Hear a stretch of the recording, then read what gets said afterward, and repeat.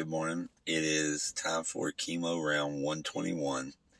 I'm definitely not ready for it. I'm exhausted. It was a long weekend, great weekend, but we're here and we're going to do it.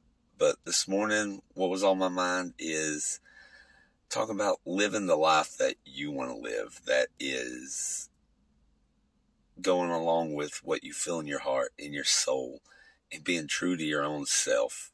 A lot of times in today's world, no matter if you're in the cancer community like I am, or sick, mental health, or physical, it don't matter, or just, living in today's society with so many pressures from friends, family, strangers, society, media, all trying to push you and others into what they think the right life is, or what people of your age, gender, sex should be doing.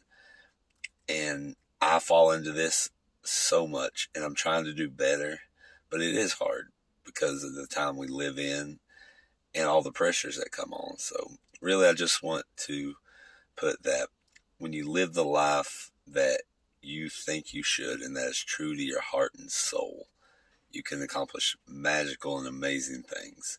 And it don't have to be big things. It could be small, tiny, where it just impacts you or one or two people, or hundreds of thousands of people, or anywhere in between. So really, I just want to say is take the steps and live true to yourself, because then when you feel that in your heart and your soul, other things fall into place. Have a great day, and let's go get some chemo.